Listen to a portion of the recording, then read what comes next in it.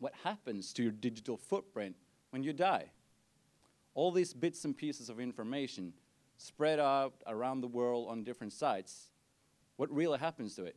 Now, I would imagine, before I got to thinking of this, that there should be like a smooth, streamlined, like easy solution for the relatives of the deceased to kind of control the footprint. Make it go away, or make it the everlasting good impression of who was ever dead. Or maybe the right impression for those who can't have a good one. But some kind of okay impression or something. A good or nice and an optimal solution. But really, it's not that easy at all. Today's process...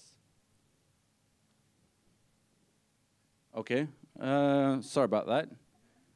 Today's process is not easy at all. Just look at it. I know these words, so I can read them out to you. If someone who's dear to you and you're the relative dies, if you're going to clean up online after them, you have to first find the accounts. So you have to go by their email address, or maybe their usernames, if you know that, and their second and third email address, and then you have to search all these different websites to check if that user is registered right here. And you have to do this over and over again for all the different services, just to figure it out. And then you got to establish the link between the deceased person and that very account. Because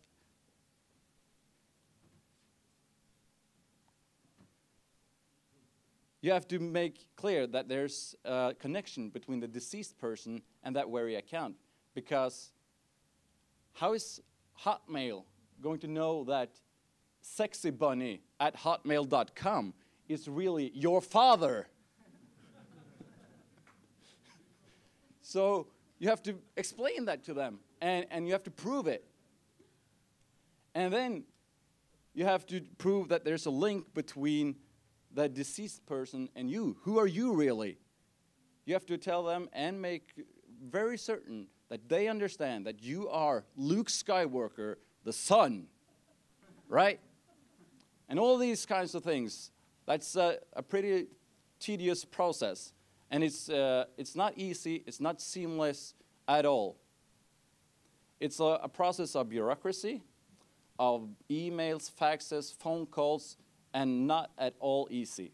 Wouldn't it be nice if the process was easy and you could control the digital footprint of someone who's deceased? Well, actually, this is, I guess you now understand or can grasp the problem, right? But the problem is actually growing every day. So just check out here what's happening in 1 internet minute. This is today. There's over 100,000 new tweets in 1 minute. And there's 30 hours of video upload in 1 minute. That's a lot. And these numbers are increasing because every single day there's more people getting access to the internet. Every single day there are new services put online. A couple of years back, we maybe have Facebook, but today we have all these different services, and the list just goes on and keeps growing. And what kind of content are we putting into these websites and these services?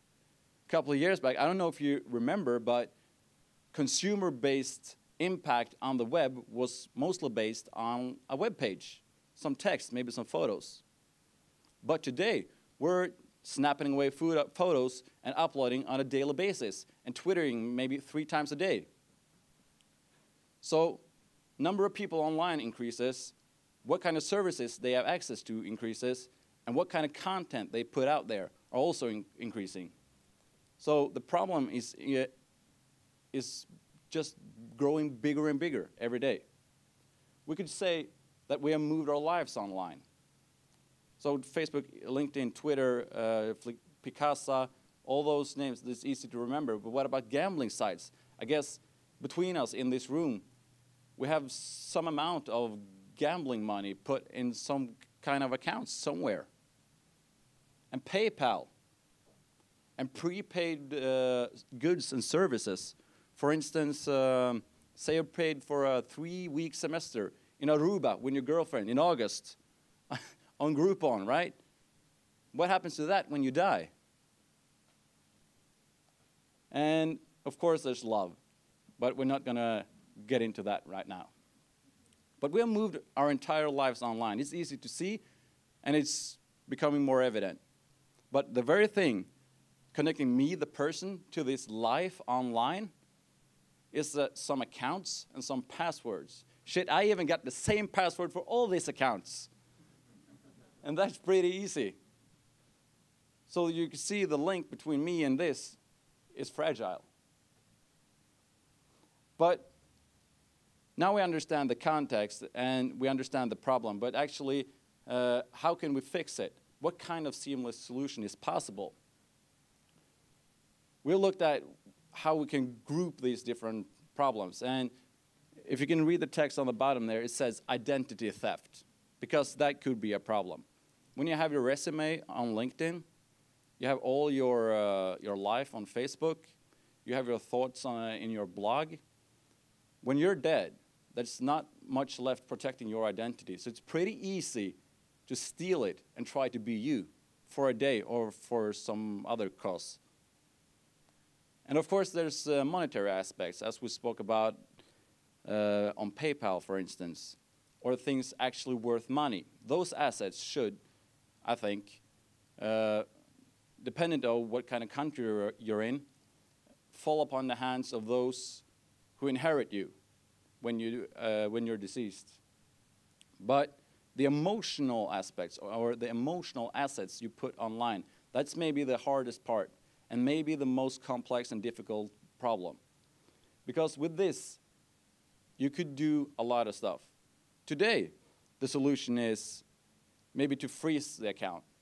That means what's out there are visible or invisible to whomever has access to it forever. And some services offer to maybe delete everything. Some services offer the relatives to download all the content so they can do whatever they please with it. And some services actually offers their relatives to take over the account. For me, that would mean my mom getting the full access to all my emails and all my Facebook and LinkedIn and all my accounts. And I'm not really sure I want that. So we should maybe think a little bit about what kind of optimal seamless solution do we want? And I don't think the solution is to delete everything. Because today, I'm not sure that if you Google my name, I'm not sure that my future employer would like to see a photo of me with baggy pants, long hair, skating boots, a guy like this. I'm really not sure he wants to see that. I do not want him to see it. I want him to see this guy, like the ice-cold business guy with the nice suit and a tie on.